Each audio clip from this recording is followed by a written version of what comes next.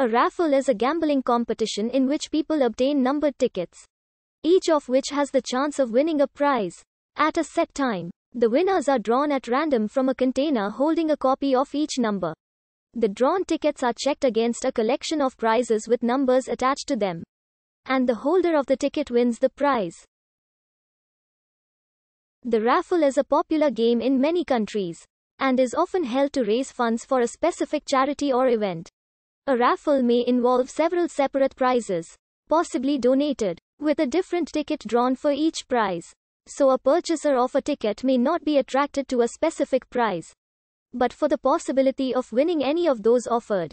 The draw for prizes may be held at a special event, with many onlookers and overseen by a club official or well-known person. In the prize draw, one ticket is drawn for the initial prize. That ticket is then left out of the container.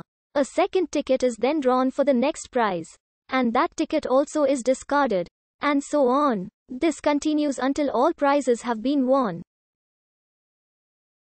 A common practice for increasing revenue from ticket sales is to offer bulk sales of tickets, e.g., $10 per single ticket or $25 for 3 tickets. Although this practice is illegal in some countries, in many places raffles are only legal for registered non-profits. Players tend to spend more money on bulk tickets believing they have a much better chance of winning.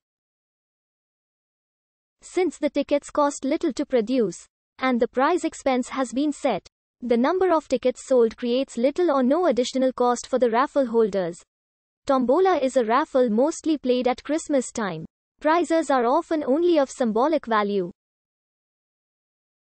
With the Italian mass emigration of the 19th and 20th centuries, the game which originated in southern Italy was exported abroad and it took different forms and names such as bingo. The process may be employed, where legal, to dispose of a high-value item such as a horse, car or real estate. One example was American-Australian photographer Townsend de Year's raffling off his yacht, Coquette, in 1858.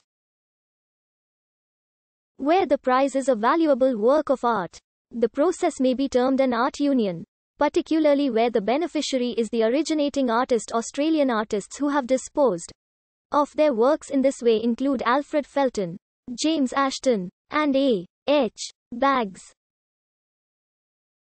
In the United Kingdom, raffles are occasionally held to circumvent licensing laws. While only licensed premises are permitted to sell alcoholic beverages, there is no restriction on the offering of alcoholic beverages as prizes in raffles. At some events, attendees can enter a raffle where prizes include alcoholic drinks.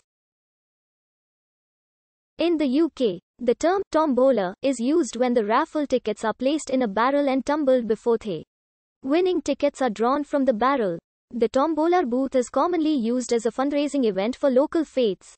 In New Zealand and Australia, meat raffles are commonplace in pubs and registered clubs. Trays of meat or seafood are raffled to raise money for a cause, often a local sporting club. Similar raffles are held in Minnesota and Rhode Island. In a cash raffle, the prize is a portion of the total earnings. These are sometimes referred to as 50-50 draws, with half of the money going to the raffle winner and half to organizers or a charity they are supporting, although the prize may not necessarily be equal to 50% of the earnings. Such raffles are illegal in some places, such as California.